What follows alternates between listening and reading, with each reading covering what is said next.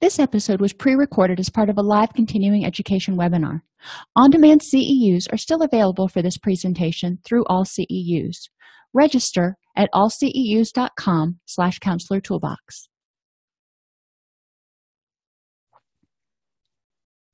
So I'd like to welcome everybody to today's presentation on common ethical violations. And I'm going to try to make it so it's a little bit more positive than talking about all the things to don't do.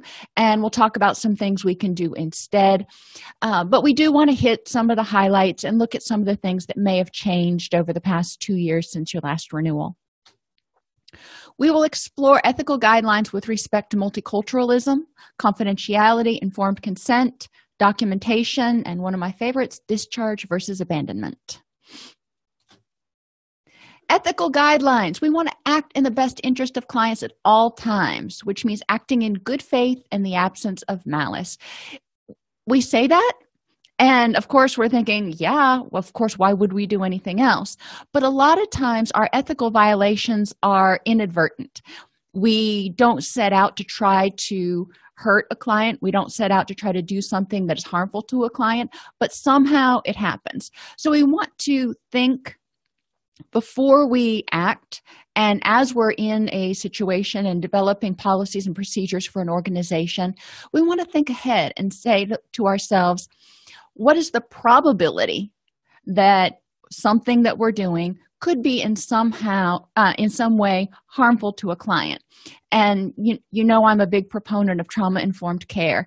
So using that as an example, when you're creating policies and procedures for intake. I worked at a residential facility, and when clients would come in, they would, bring their bags in, they would go to the nurse's office, they would have to have all of their stuff searched. Then they'd have this nurse who they'd never met before, taking their blood pressure, doing all the basic, stuff that we needed to do for medical intake. But for people who had a trauma history, that was not the most welcoming, and that was kind of an intimidating sort of situation. So we looked at changing how that happened and the ways that we went about doing stuff. I mean, even I, as a clinician and then a director, felt very invasive when I would have to go through their stuff. And it had to be done because people did try to bring contraband into the facility. However, there was a difference between rifling through it indiscriminately and trying to be somewhat cognizant of how the person felt. You don't want to go through their skivvies in front of 5 people that they've never met before. So maybe doing it in a situation where there's a little bit more privacy. So thinking about things when you're creating policies and procedures, and how might this feel to a client? How might this impact a client? When we talk about the absence of malice, and I talked about this a little bit last week, if you happen to be in a program that, and this is very, very true in substance abuse programs, but it's also true in mental health programs. If a clinician is not skilled or comfortable in handling certain diagnoses, sometimes the clients can feel like they are being judged, or that the clinician that they're not able to be helped because the clinician's like, well, I don't deal with that. And that's true when a mental health clinician says, addiction, I don't know what to do with that, I'm going to have to refer you out. Instead of identifying that, yes, that is a different diagnosis and there are different ways to handle it. And in order to best handle it, let's see what we need to do. According to the Minkoff model, if someone is presenting with high symptomatology of mental health issues and low symptomatology of addiction issues, you don't necessarily have to refer out. You can consult and say, okay, this person is evidencing some behavior of, binge drinking or something, where it's not to the point, their substance abuse or their addiction is not to the point of requiring intensive care. So it can probably be managed in a mental health primary setting. But we want the client to feel like they're not being judged. The same thing is true in addiction settings if someone is not willing to embrace the 12 steps. A lot of addiction settings are 12-step based, and they don't want to deal with anything else, which is you can look at it from a multicultural perspective or a malicious perspective, and that's kind of a weird word, malicious. But if we tell people that if you don't conform to our ways, then we're going to kick you out of the program, that seems pretty malicious to me.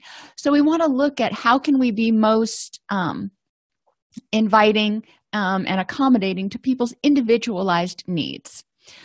And if you're not familiar with addiction treatment, there are options to 12-step programs. There are cognitive behavioral approaches, there are spiritual approaches, there's a whole bunch of other stuff besides just 12-step. Anyhow, we want to inform clients of possible limitations on the counseling relationship prior to the beginning of the relationship. So what are the limitations? What can I and can I not do? But also, what limits of confidentiality do I have? So before somebody comes in and starts spilling their guts and maybe says something that they don't want to say, they know that what our reporting requirements are. They know what we're going to have to report. And sometimes, as a clinician, I'm like, well, I would rather know so I could intervene. But I've got to remember that the person sitting in front of me is my client. And the person sitting in front of me is the one for whom I'm serving at this point in time. So it's not trying to figure out any person that person is harmed. It's trying to figure out what to do in the best interest of the person sitting in front of me. So in that vein, I'm going to let them know ahead of time that if you tell me about child abuse and, go through the whole list of things that I'm a mandatory reporter for and reasons that I may have to break confidentiality. We want to increase awareness of our own personal values, attitudes, and beliefs, and refer when personal characteristics hinder effectiveness. Now, this is a huge hornet's nest. In Tennessee, there was a bill that went through the legislature that said that if a client of a different religious background comes to a clinician, and they obviously have different religious backgrounds, and the clinician is not comfortable treating that client because of the religious background, then they can refer out. And there was a lot of discussion about this. But ultimately, it passed. And so, it is what it is. But we want to look at the personal characteristics. And if that person felt that strongly, would they have been able to be beneficent and non-malfeasance and all those other things, and faithful to their clients and loyal to their clients and all that kind of stuff? So we want to go through all those ethical guidelines and say, can you handle this? Can you put on your counselor hat and step out of your belief system as a Christian or a Muslim or whatever your belief system happens to be, and join with this other person with their belief system? There are also certain things or certain issues, if you will, that you may not be willing to treat. If you were a victim of sexual abuse as a child, dealing with someone and helping them work through issues because they were an abuser may not be something that you're capable of fully doing in the best interest of that client at that point in time. So being aware of where you stand with your own issues and how comfortable you are looking at a client who may resemble people that created issues in your past. Most of us have gotten over, a lot of our stuff. We've been able to understand it, but there are still some enduring things that you may not be able to get past. And the ethical guidelines say, if it comes down to you cannot get past it, then it's most ethical to refer. But you want to do that early in the relationship. You don't want to wait until you're 4 months into it and go, you know what? I don't think I can really deal with this. And every once in a while, something may come up that changes, or the client drops a bomb on you and you're just like, okay, well, wasn't expecting that. And then you've got to figure out if it's something you can deal with. And with good supervision and consulting maybe your state ethics board. Most ethics boards have a consultant who can say, this is what you need to really think about. You can decide whether it would do more harm to refer the client at this point or try to treat the client with supervision. We want to actively attempt to understand the diverse cultural backgrounds of the clients with whom we work and our own cultural, ethnic, racial identity and its impact on our values and beliefs about the counseling process. So that's a lot of stuff. So basically, we want to understand ourselves and what do we bring to the table. And viewing everything as an interactive system, when I walk into a room as a middle-aged white female with a higher education degree, how does that impact the situation with any particular client? How do I change the situation just by being me? And that doesn't mean I can't be me, but I do have to understand my impact on other people. Think about when a doctor walks into a room, and a lot of people have some anxiety about white coat syndrome. A doctor walks into a room, they've got a lab coat on, all of a sudden people start to feel inferior because it's like, well, that person's a doctor and we can't, the doctor knows best. Not, I've lived in this body for 45 years. I think I know what's going on. So you want to look at what impact does your presence have? Maybe it's not you. Maybe it's what you're wearing. Maybe it's the decor in your office. Does that mean you have to change that? Not necessarily. You need to look at your clientele and consult your personal ethics and figure out what it is that you feel comfortable doing and can't speak today. What is it that you want your clients to feel comfortable saying, doing, being? So if you want your client to feel comfortable walking in your office and being of a different religion, and your office happens to be just decorated in heavily Christian themed stuff, what impact does that have? And how can you discuss it?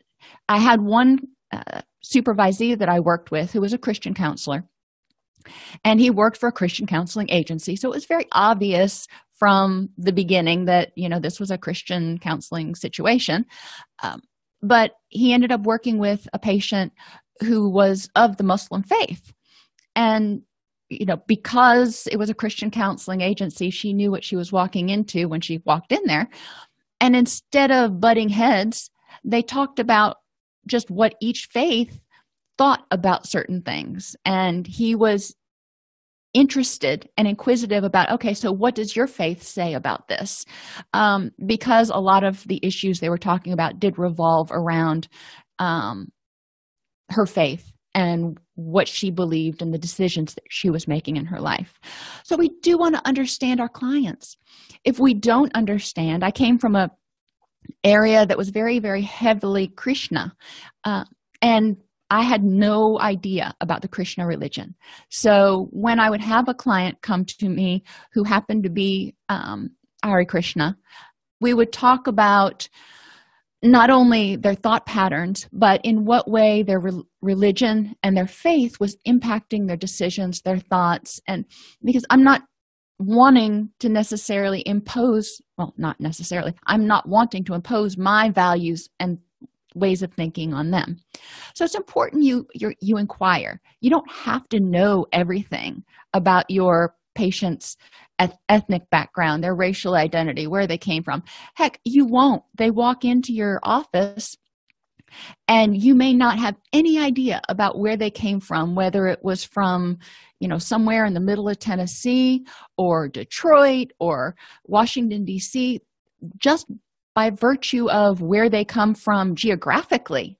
They are going to have some values and some thoughts and some experiences that have shaped how they view the world that are probably going to be different than yours. I've never lived in a big city. Big cities scare me because I get intimidated with all the traffic and everything.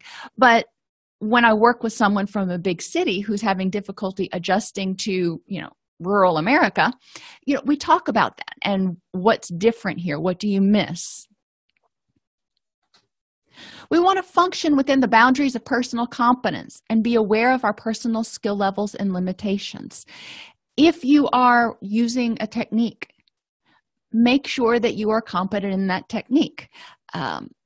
Don't just kind of go, well, I think I'm going to start doing whatever.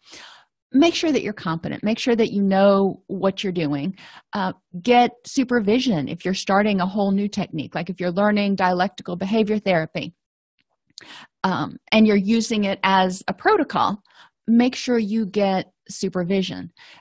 If you are trying to use experiential therapy, get supervision from someone who is skilled in experiential techniques, because I can tell you sometimes you try an experiential activity and it doesn't go the way you expected, and having someone to process that with is very, very helpful, and understanding what you're going to be able to start when you do it. Along with that, be aware of any activities that you do, going back kind of to the first slide, which may trigger trauma memories from your clients. Turning down the lights, closing your eyes, saying prayers, meditation. Sometimes any ritualized opening or closing of a session can trigger traumatic memories for people. Be fully able to explain why you do what you do. And this isn't just during session. This is, in your professional life. When I was at the residential facility, that was sort of my battle cry with my staff. If you're going to ask the client to do something or tell them to do something, you need to have a rationale, not just because I said so. If they need to do chores, why do we have them do chores? If they need to go to a meeting, why do we have them go to a meeting? And be able to explain the rationale behind it so they understand. They may not like it, especially like the two examples I gave, chores and meetings, but we could also work with the client at that point and thereafter about incorporating, understanding why that's important to their treatment. And if that particular intervention was not appropriate for some reason, i.e. the meetings, what else could you do instead? And why may you need to go to the meetings for right now? Because I didn't have the staffing to leave 6 people back at the facility and take the other 28. So we would want to explain why we were making clients do particular things. Encourage family involvement where possible when working with minors in sensitive areas that might be controversial. And I would also expand on this to say encourage family involvement where possible, period. When you have someone coming to treatment, they're working hard and they are going to make progress exponentially.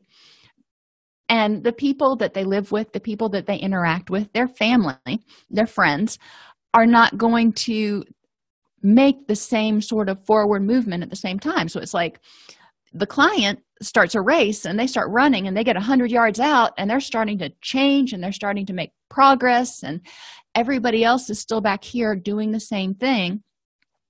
And a lot of times they become very confused when your client starts acting differently, which inadvertently tries to bring them back into the fray. They're like, no, when we do this, you're supposed to do this. This is how the system works. And your client is going, no, actually, I'm different now. So we want to encourage family involvement. When you have someone in residential treatment, it's extremely obvious. When you have someone discharge and the family hasn't been to any treatment, any family education, anything, their behaviors, their expectations, their understandings, and their dysfunction has remained the same. And especially in addiction is a family situation, a family disorder, because they have adapted their behaviors to accommodate the addict for so long. Now, when this person comes out and they're not behaving the same way, it upsets the apple cart. So we want to encourage family involvement in the treatment process. Now, family is loosely defined. That's whoever the person feels is their family. It doesn't have to be a blood relative. Who is it that you live with that you think may need to be involved? Who is it that you would call in 2 a.m. if you're having a problem? How do you define family? And those are the people that we want to encourage to be there so they can be as supportive as possible of the recovery process. Follow written job descriptions. Sounds like a no-brainer there. Be sure what you are doing is defined as an appropriate function in your work setting. Not everything you do is an appropriate function in every work setting.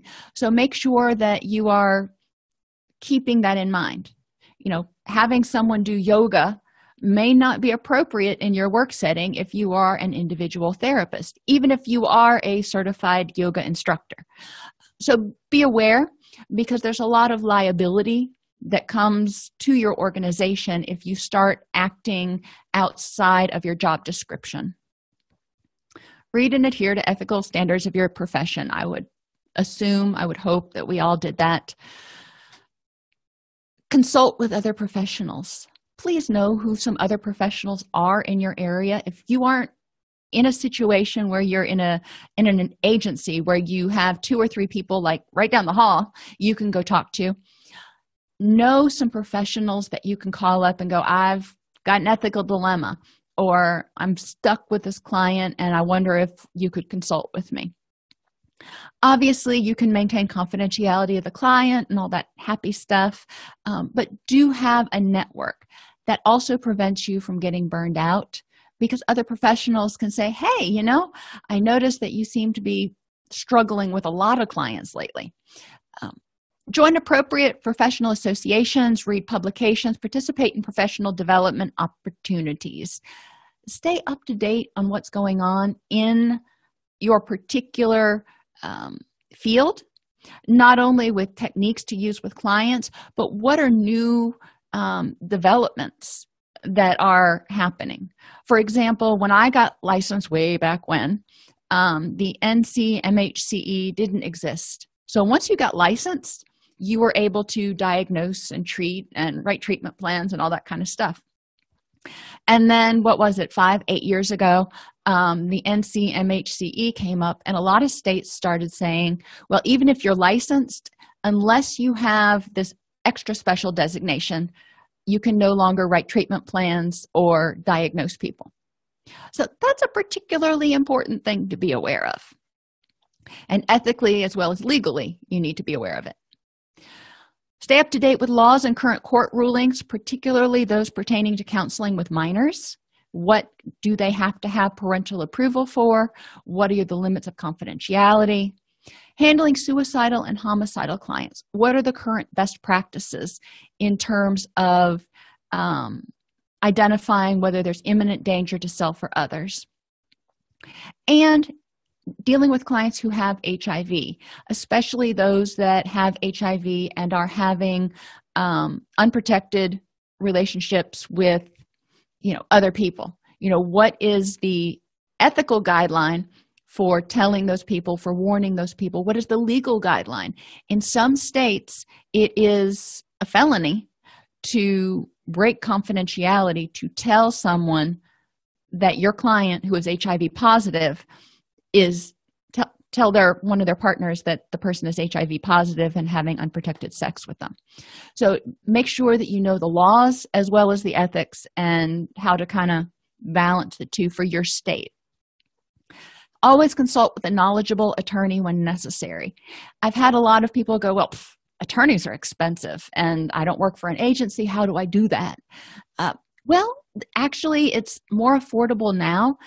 There are services out there where you can subscribe and you pay a monthly fee to basically have this legal service on retainer.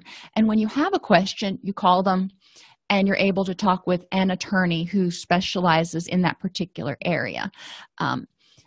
I've used this for my business for many, many years, and it's been invaluable because I know that I can call and get an attorney's opinion pretty much at a moment's notice, and it doesn't cost me anything else besides my monthly dues to them. You also have the ability to consult with ethics boards, and sometimes your insurance companies will also have a legal advisor that you can call and go, this feels a little hinky to me. I want to run it by the attorney. So check with your insurance provider and see if they also have somewhere you can consult with an attorney.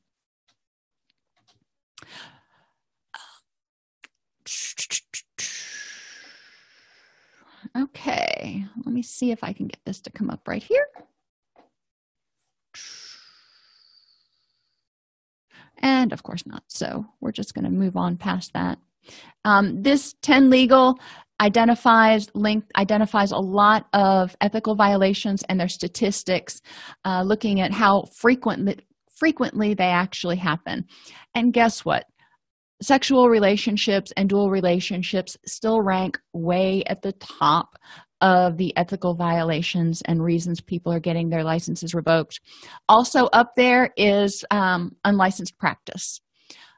Unlicensed practice falls, it's not just you're a counselor, you're working with a client in counseling. Well, you're a licensed counselor, so that's licensed practice. Yes, it is.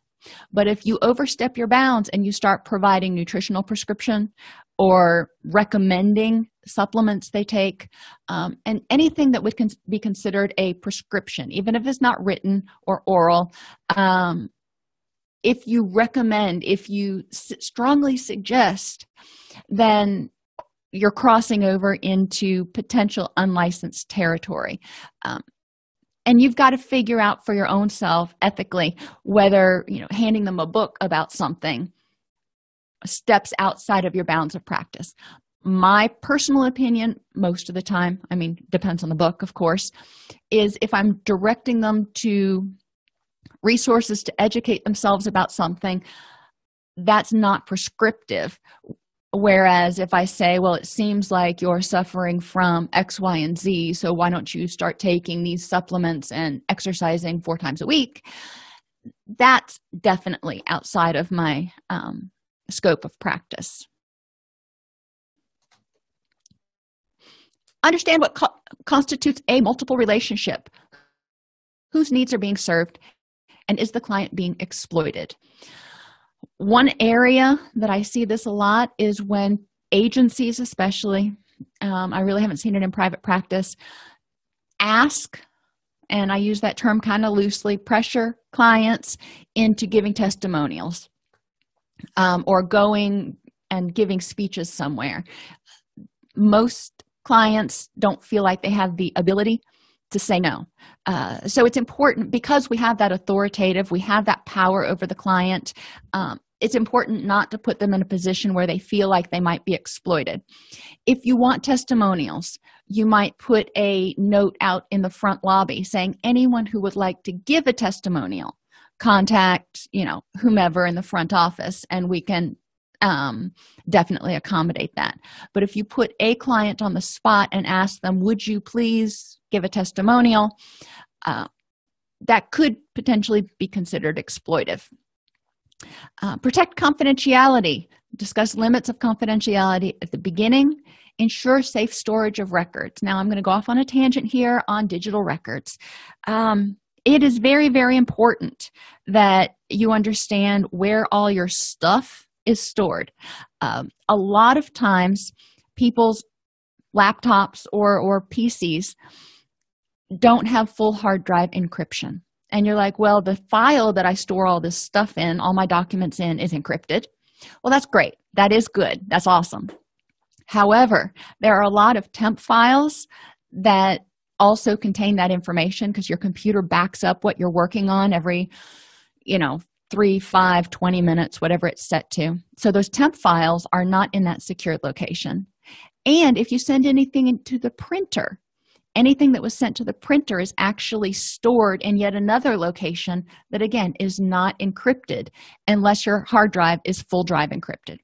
So to ensure safe storage of records, make sure any digital computers, devices that you use have full encryption.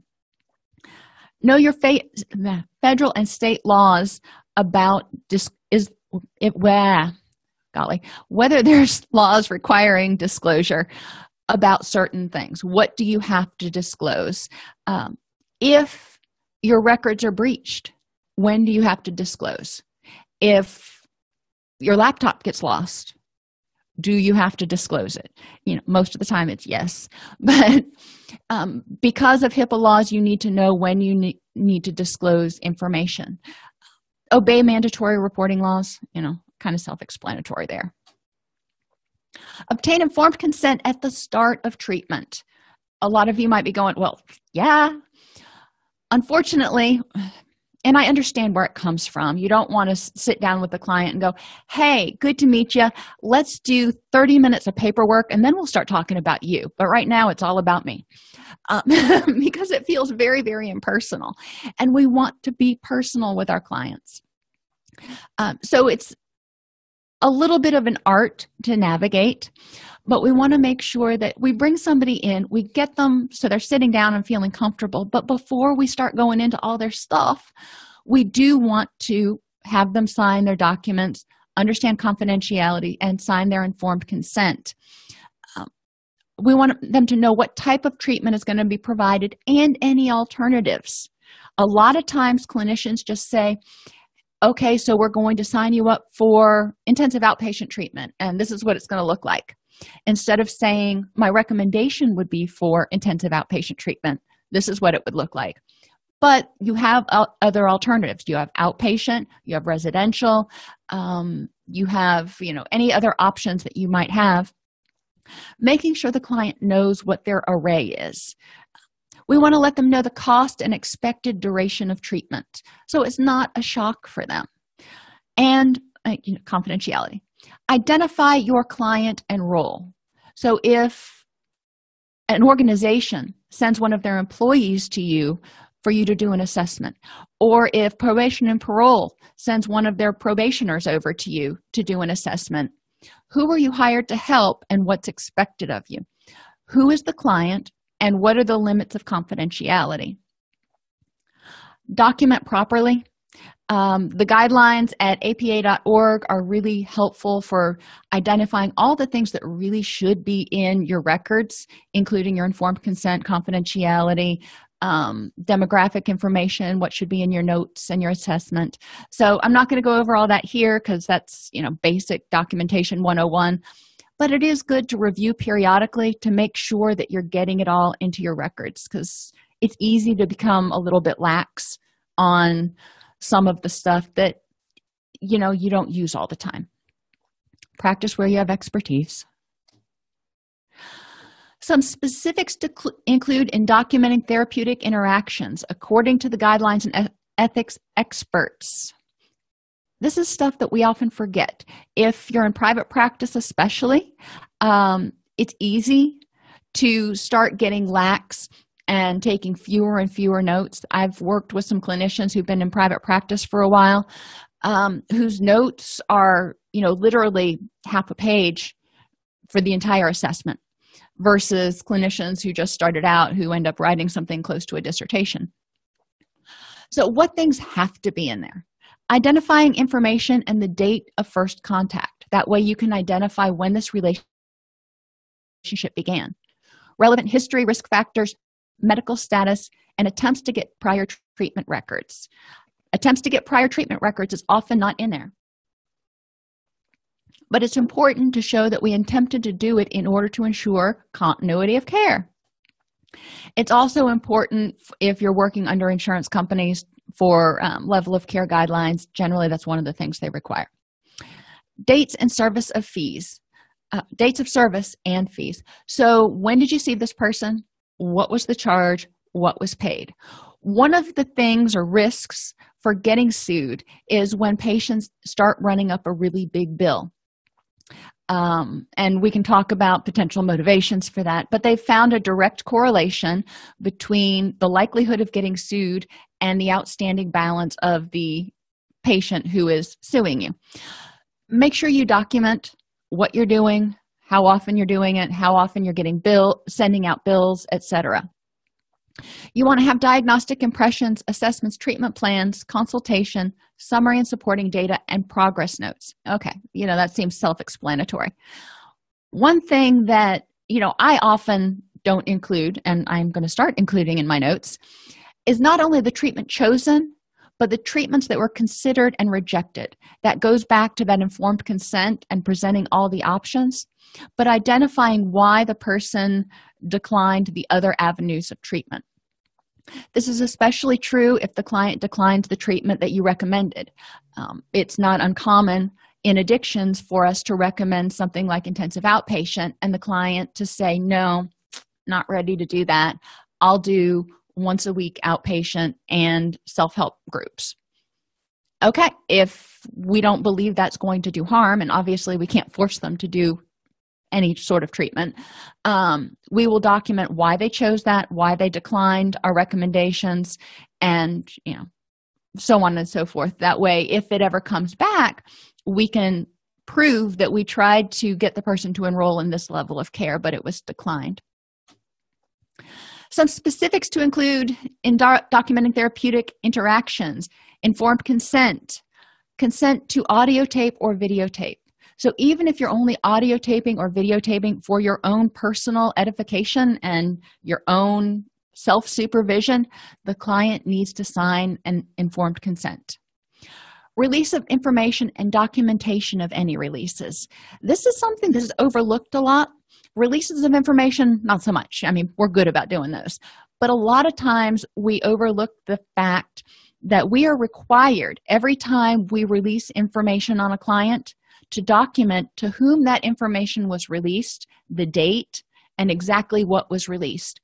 So if the client ever wants an accounting of disclosures, we have a sheet in their file that can say we provided this information to this person on this date. It's important in agencies to do that too. Relevant telephone calls and out-of-office contacts. So if the client calls and says, I'm not going to be able to make my appointment, or they call and they're in crisis, we need to document it. It doesn't need to be this huge thing, but there does need to be a space in the chart to identify that you had contact with that client on that day. Follow-up efforts when clients drop out of site or drop out of treatment. If they just drop out, you can't just discharge them and then never contact them again. We're going to go into abandonment, but that kind of falls under abandonment. If a client drops out of sight, we don't know whether they tried to commit suicide. We don't know whether they were unhappy with our services. We don't know if they're doing better. We don't know. And in order to be faithful to our clients and try to do what's in their best interest, we at least need to follow up and provide them with referrals, provide them some sort of closure, let them know they're being discharged. They may not answer your phone calls. They may literally just kind of drop out and you can't find them. You try calling and you don't get through. So you need to send a letter that says something to the effect of, I haven't seen you since so-and-so date. On such and such date, you will be discharged if you don't contact the office at blah, blah, blah. Here are some referrals. You don't want to just kick them out. You want to give them referrals to make sure they're safe, and then send it to their last known address. It's not ideal, but you're doing the best you can. We're not going to hire a private investigator every time someone drops out of treatment, but we do need to follow up. It also communicates to the client if they dropped out because they didn't feel like they were making progress, or whatever the reason. It communicates to them that you care and they're important, which sometimes is enough to bring them back in. You want to have enough details in your file so if another provider needs to take over in your absence, they can. When I was pregnant with my son, I ended up having him at 29 weeks. So obviously, I wasn't planning to go on maternity leave for quite a while longer. And all of a sudden, somebody else had to walk in and pick up my caseload. So it was important that my notes be sufficient that the next clinician could come in and at least have a general idea about what was going on with each client and what their treatment goals were, etc. Know the difference between abandonment and termination. Treatment can be discontinued when clients are not benefiting from treatment anymore. Kind of should be discontinued if clients are not benefiting. If they've reached maximal gains at this level of care, then they need to be discharged, whether that means referred up to a higher level of care, referred down to a lower level, or just plain discharged. We don't want to keep them in if they're not benefiting from treatment. If they're not benefiting but they're still symptomatic, we also may consider a referral. may not, we want to discontinue treatment if the client may be harmed by treatment.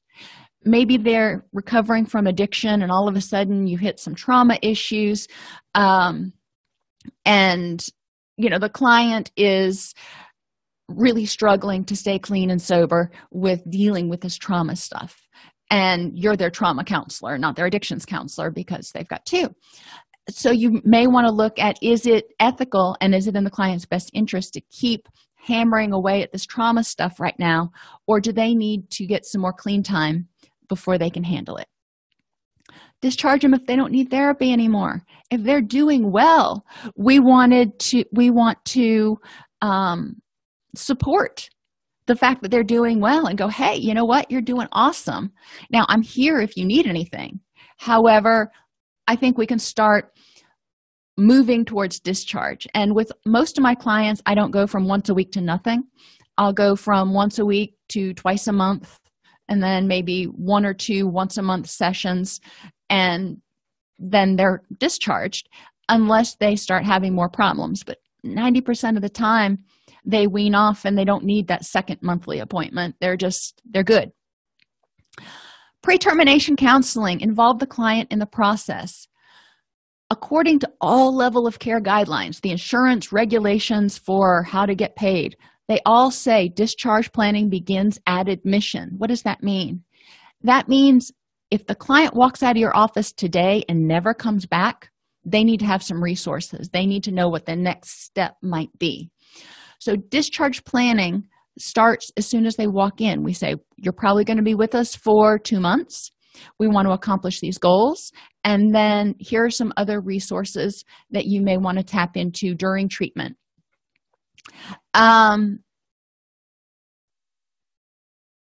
Abandonment is when the client drops out of treatment and the therapist doesn't follow up, or the therapist discharges the client without appropriate referrals. If you, for whatever reason, have a conflict with the client and you decide you need to discharge them, and you don't give them referrals, you're just like, nope, this isn't working, bye-bye. You fire them. If you have not given them referrals and ensured a transition, then it's abandonment. If the client is in an emotionally distraught state, if the client is struggling, if the client needs therapy and you just kick them out, then you are not doing what's in the client's best interest. Stick to evidence when giving an expert opinion, conducting assessment, or documenting. When you're doing your documentation, always assume that your client is going to read it. Now, chances are they won't, but if you assume that, then if your clients read it, then they won't be hurt by it. You want to always stick to the facts. Client is depressed as evidenced by, client is struggling with XYZ symptom as evidenced by. Try to keep it as objective as possible. There is a section for interpretation, your clinical impressions and all of that, but try to stick to things that are supported by observable evidence. Also, be aware of what you do and don't know. If you don't know something, maybe you don't know what's causing a particular symptom, or you don't know all the details of your client's past, don't assume you do, and be very clear about what you do and don't know. Ethics involves constant awareness of the clinician's own motivations and attention to the client's best interest. Effective documentation can eliminate many sources of confusion at the beginning and can support us in legal situations. Good documentation means it happened. If it's not documented, it didn't happen. But the better the documentation, the more thorough the picture is for whoever else, the outside parties that are looking at it, to go, yes, you did everything that a reasonable clinician in your position would have done. Annually, read any changes to your state statutes to ensure you're not violating any legal and or ethical dictate. You can usually go to your licensing board's website and you can find a list of anything that was changed in the prior 12 to 24 months, any rules that were changed, generally on the front page and highlighted from what I've seen on the different states. When in doubt, consult other professionals, ethics committees, or your attorney. And or your attorney. Okay, so a question came in. Do you have any thoughts on the concept of what is in writing is discoverable in a lawsuit versus keeping good notes? Yeah, that always gets really tricky. And the safe answer is to say always consult with your attorney when you're questioning whether something should be in a clinical record.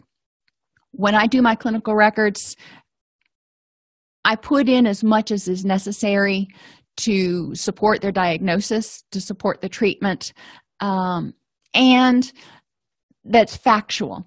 But a lot of times when I'm working with clients, if there's something that I'm questioning putting in the record because I think it might be too personal for them, I ask them. I'm like, I want to document this in your record, but how do you feel about this being down there in black and white?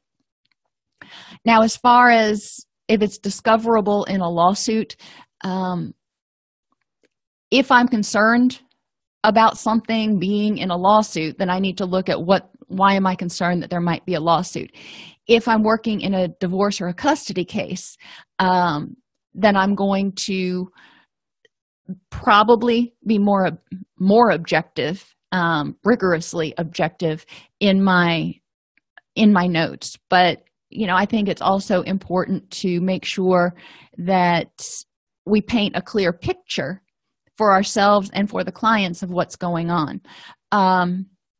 One thing that I do with my clients, partly because I find that they find it empowering, is we write notes together. I save the last 10 minutes of a session and we go over, okay, what did we talk about today? And we'll review what we talked about. We'll review their progress on their treatment plan goals, and we'll review their goals for the next week.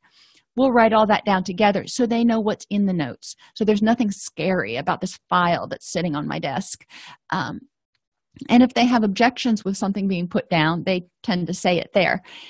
If there's something I feel needs to be put down that they are kind of not feeling it, we talk about why they're apprehensive about having that down in writing and what they think might be the potential outcome.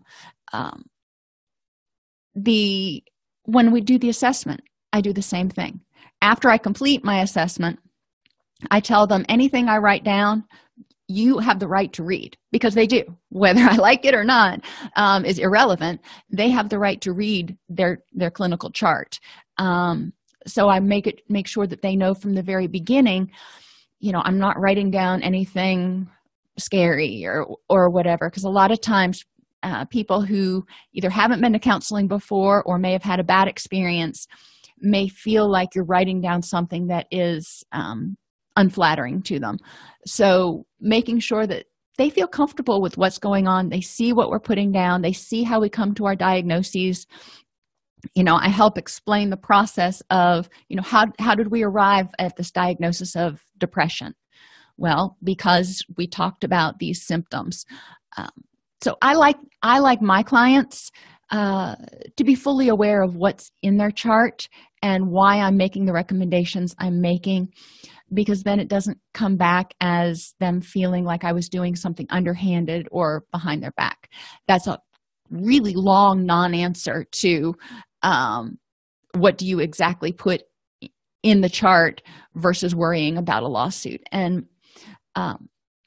aside from saying in particular cases where you think it could become very litigious, contact an attorney, stick to the facts, be objective as possible, and you're going to be in much less murky water than if you start putting all kinds of interpretations in your chart. What are other people's feelings on that? I've also heard, although you're not supposed to do it, I've heard of clinicians keeping basically two sets of books, one with their subjective interpretations and another with their objective. The other thing to remember is in most states, progress notes need to be requested separately. They're not actually part of the clinical record. So make sure that when you're releasing information, you know whether or not you have to release the progress notes in addition to the assessment data and other things. But anyway, back to y'all. What are your feelings on cautious noting?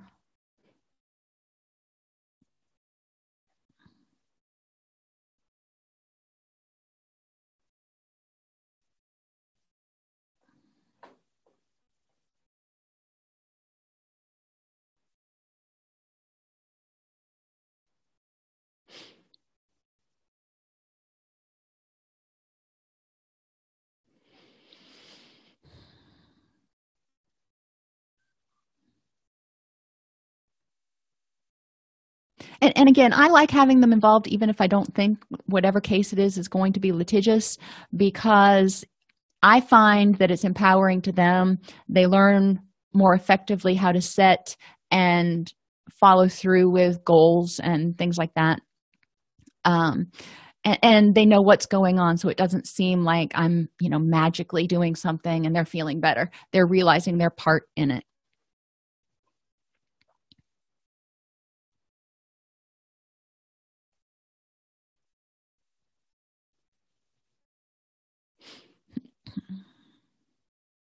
The other reason I do notes with my clients is it keeps me on task, because I really hate doing notes. I'll be honest. They have to be done. But it's definitely helpful in a lot of different ways.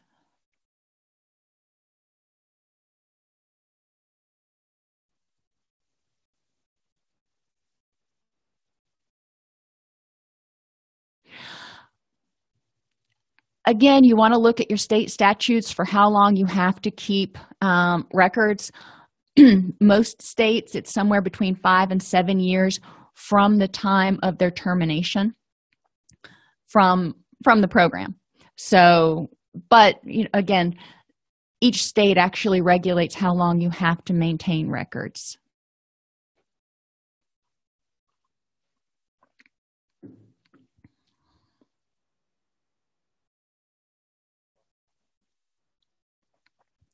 And I agree, getting the clients buy-in in the treatment really helps them follow through, and the more involved they can feel in the process, the more likely they are to keep the momentum going, has been my experience.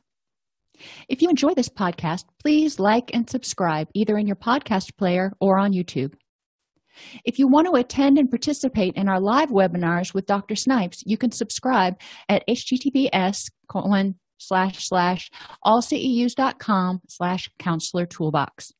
This episode has been brought to you in part by allceus.com, providing 24/7 multimedia continuing education and pre-certification training to counselors, therapists, and nurses since 2006. You can use coupon code Counselor Toolbox to get 20% off of your current order.